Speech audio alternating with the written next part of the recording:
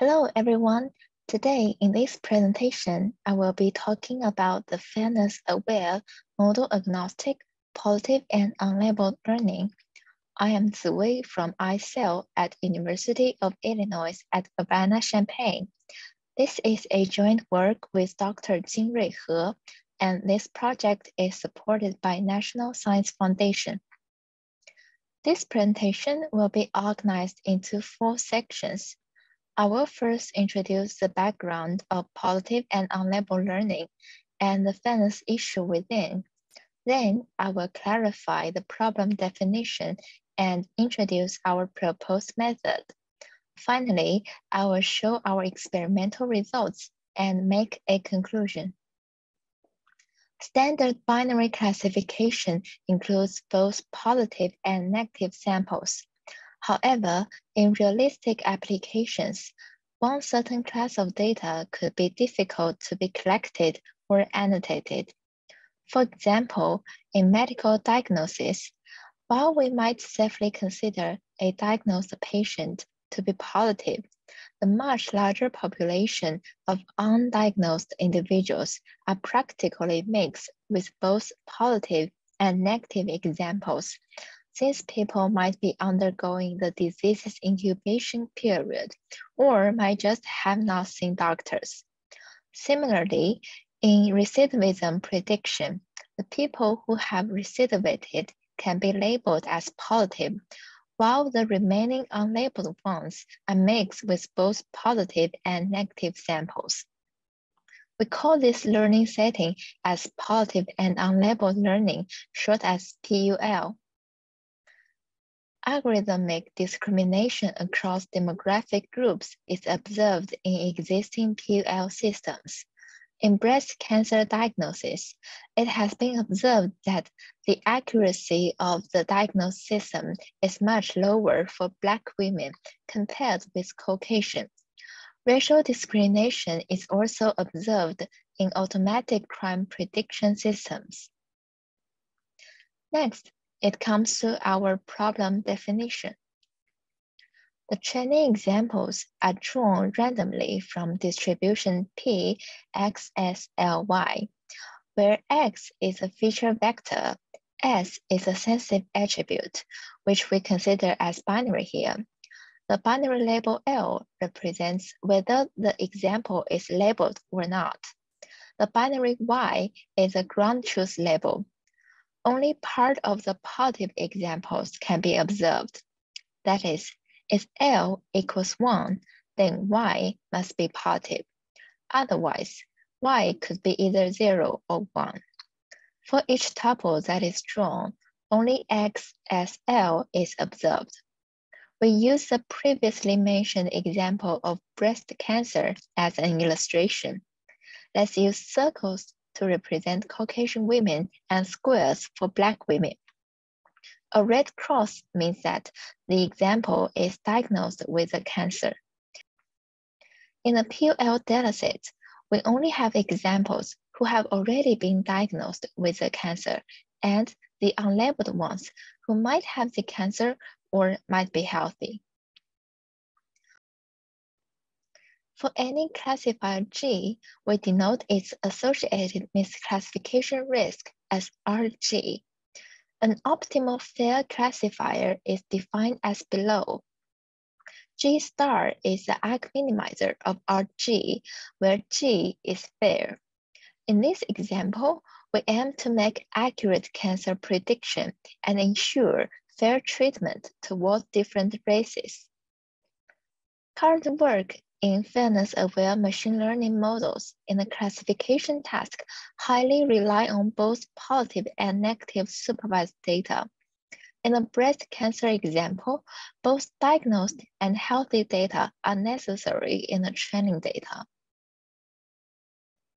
On the other hand, the fairness issue is still underexplored in PUL methods. For breast cancer, automatic diagnosis systems may have high accuracies for Caucasian women, while low accuracies for Black women.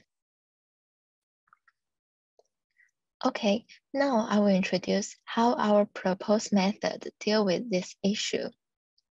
We accommodate two fairness definitions in this work. The first is equalized odds, short as EO. We say that a binary classifier GXS is defined as satisfying equalized odds with respect to S and Y if both the true positive rates and false positive rates are the same across different sensitive groups. We say the classifier satisfies equal opportunity if it only shows the same true positive rates. Thus, we can see that EOP is actually a weaker constraint compared with EO. Using the fairness definition, our optimization problem becomes as this. We want to minimize the risk RG, where the classifier G should satisfy some fairness-related constraint. This means that we add specific fairness constraints to the original problem. When Y is in a set of 0 and 1, it satisfies EO. When Y only equals to 1, it satisfies EOP. The minimizer for every Lagrange multiplier is formulated as below. In these equations, F is a predictor of whether an example is labeled or not. C is the label frequency. Lambda 1 is the Lagrange multiplier for the constraint of Y equals 1, while lambda 2 is a 1 for Y equals 0. Our proposed fair PUL consists of 3 steps. First, we estimate the label frequency according to the following equation, where F hat is a trend predictor of the probability of whether a sample is labeled or not. We can see that this is actually an average estimator, and it is based on the following selected completely at random assumption, saying labeled examples are selected completely at random, independent from their attributes from the positive distribution. And C is defined here as a label frequency. In a real-world scenario, the ground truth dataset may contain both positive and negative samples. We assume our observed PUL dataset is obtained by labeling positive samples with frequency C and leave all the remaining positive and negative samples as unlabeled. Then we estimate unfairness. Under EO, the unfairness AOD is defined as the average of the absolute difference of true positive rates and false positive rates between two groups. Under EOP, the unfairness EOD is defined as the absolute difference between the true positive rates. These are indeed the difference of the two sides of the fairness definitions respectively. All the terms in the above equations can be estimated. Finally, we search for the optimal lambda with simulated annealing to minimize the unfairness. For the estimated G hat star, we just need to substitute all the unknown terms in the theoretical optimal classifier with their empirical estimators. Our proposed fair PUL enjoys consistency. It enjoys both asymptotic fairness and asymptotic optimality. Next, I will show you our experimental results. In the experiments, we first studied how does fair PUL compare with state-of-the-art in fair classification and PUL. On the synthetic dataset of binary classification, we compare our method with 2 lines of baselines: fairness-aware classification, including pre-processing, in-processing, and post-processing methods, and PUL baselines. For metrics, we use AOD and EOD to evaluate fairness level and error rate for classification performance. We compare these methods under different labeling rates. In the 2 figures, the dots with higher transparency correspond to the results under lower labeling rates. The closer the dot is to the origin, the more fair and more accurate the model is. From the figures, we can see that for all the methods, their classification performances drop as the labeling rate decreases.